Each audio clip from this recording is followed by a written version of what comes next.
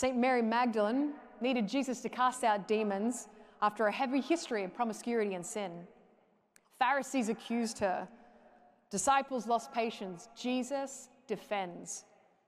He sees more than a sinner. He sees a child worthy of love. He sees you. St. Gertrude, she had a vision of St. Mary Magdalene in heaven. She was beautiful on earth and renowned for it, but in heaven, she was adorned with as many jewels and flowers as she once had sins. Because she let Jesus rise in every fall, her wounds became a witness to the light.